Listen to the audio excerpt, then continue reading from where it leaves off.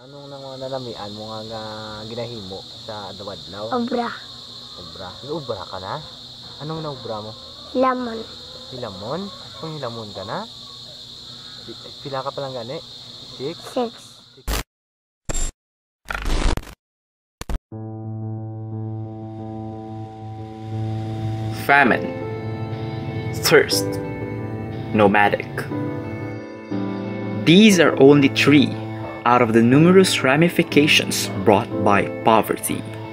It has many faceted issues that has been a consistent problem throughout history.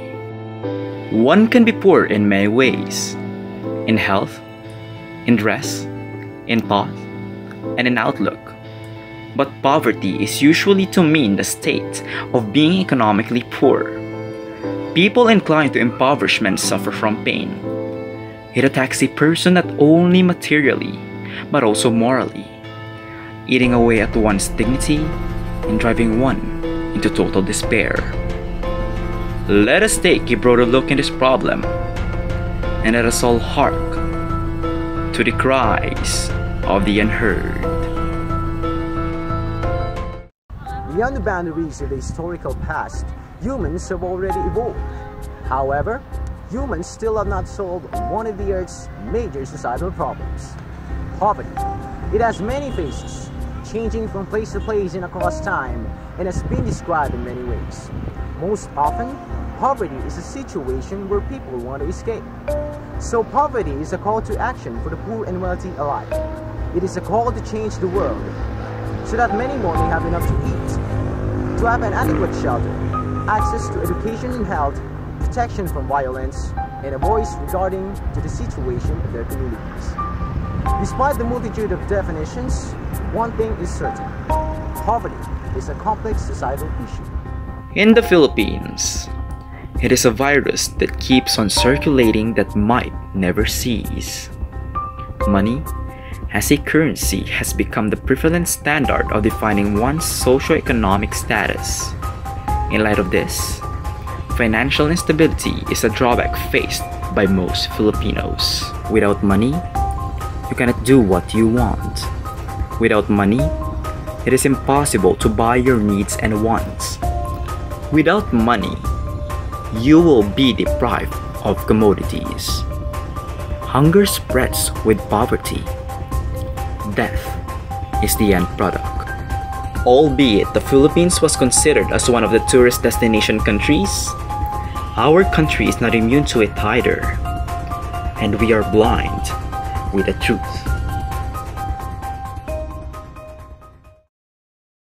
Budlay kay pigado.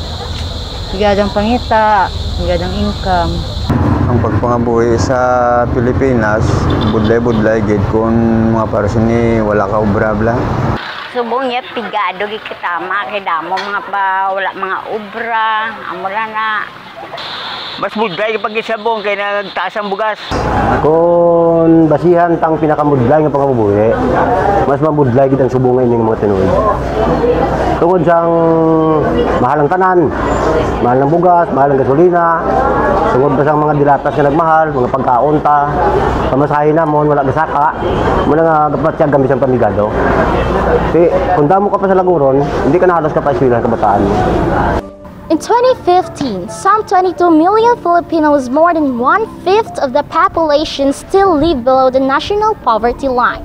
Constraints to achieving faster poverty reduction, according to the report, includes the less pro-poor pattern of growth, high quality of income and opportunities, and the adverse impacts of natural disasters and conflict.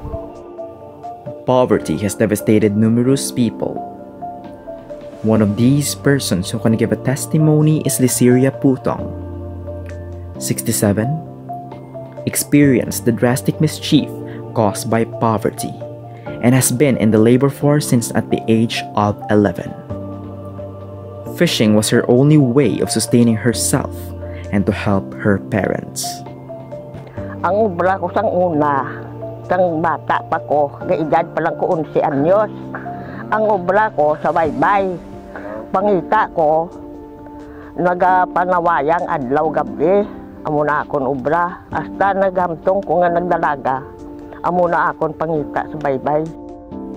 Aside from fishing, she has also explored other means of earning, and when she was asked regarding the difficulty of her work, her response was, Ay, budlay hindi budlay na, butong ka pala sa wayang. Di, takason mo, duro pa nga pagkabugaso nga nag-bantal sa kwan, sa wayang. Di antos ka gidya kay ti, amo ng pangita mo mo. Married at 20, however, not gifted with a child, she fostered a niece and a nephew when she was widowed.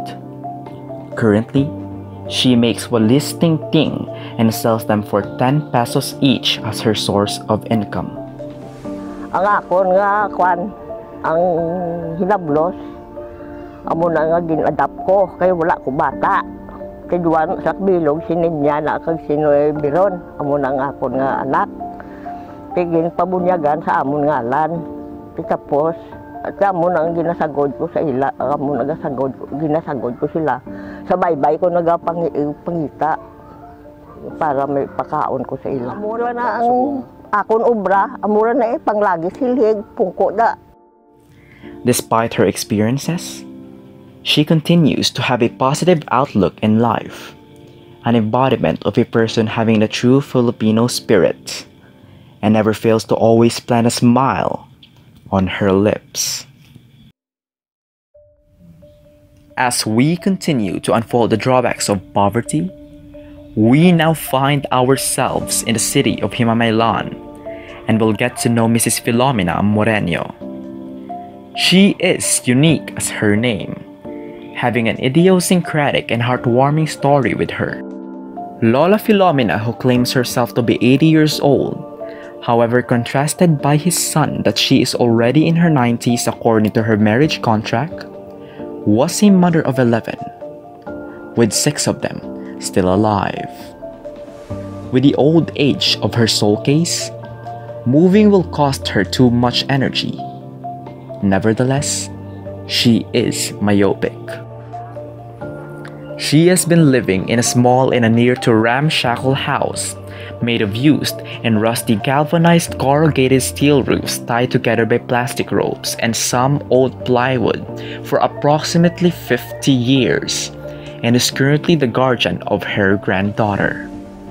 So bali ikaw ang Ako ang nagkuhan sa iya. nagsagod. Sagod. Gamay pa na siya. Tinga din iya nga Kaya ang iya iloy, timpranong nabughat. May waiter siya diriho, daw baklawan goro sa bata. Di damong istorya sa akon ang iya waiter. Wala nagdako sa guwa ko ni sa sulod. Di amo tong kinamatyan goro niya eh. Raising her granddaughter with her age is not easy for her part. Most of the time, she loans from other people for their commodities. Ay, ginapadalaan siya sa iya amay eh, kaya to sa Manila. So bali Bilang ginsakop lang ko. Tapos nang gawaraman na sa Talaban, amo na eh, nag-ano sa akon. Dua kami nga daan. Hunger and thirst is almost like a day-to-day circumstance for her. Kung wala kami kaonon, dito mga ayaw kami buga sa akon anak. kaya nagdadali time na hindi ka mo kakaon.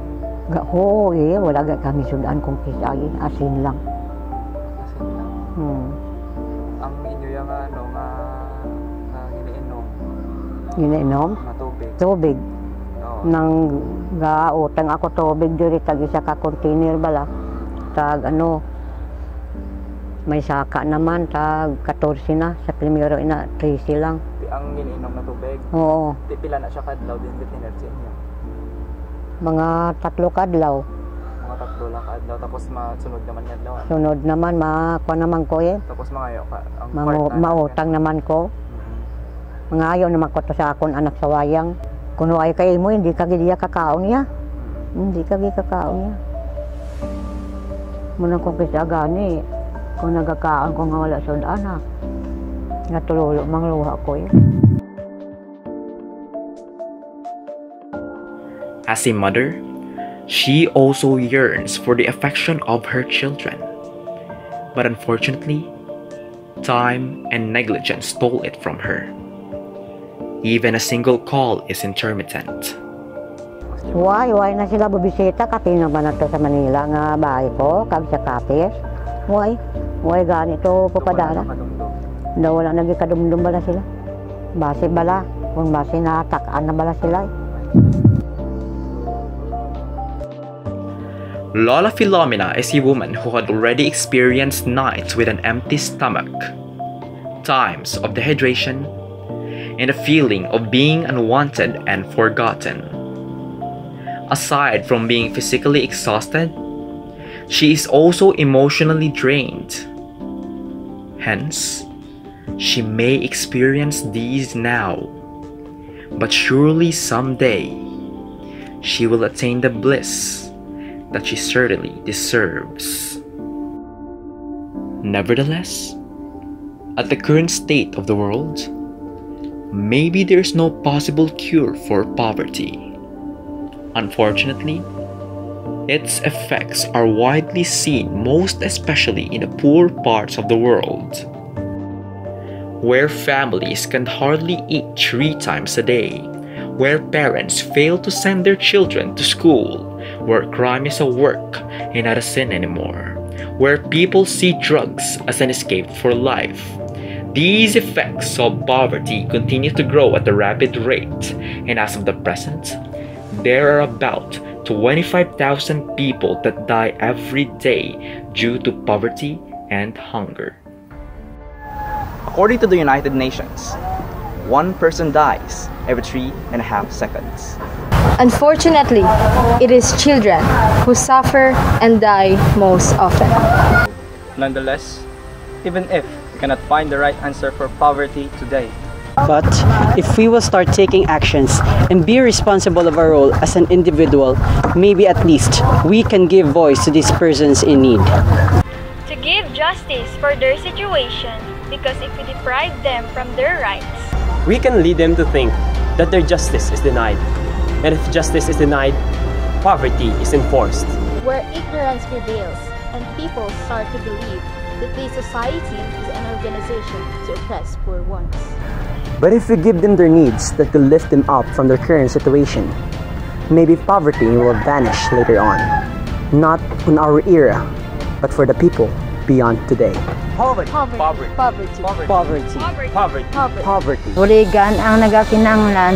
Buligi ang nagakinahanglan sa inyong bulig.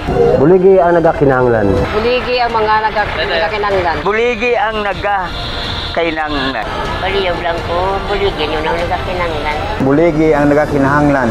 buligi ang nagakinahanglan. Poverty is a disease that every one of us may get. But there is a medicine for this disease, and that is change, not just with the economy, but within the perspectives of people. We dream of a moment where we will learn how to wash a child's tear, help the elderly to survive with no worries, and poverty to surcease. Perhaps now is the time for us to hear the cries of those we have turned a deaf ear to.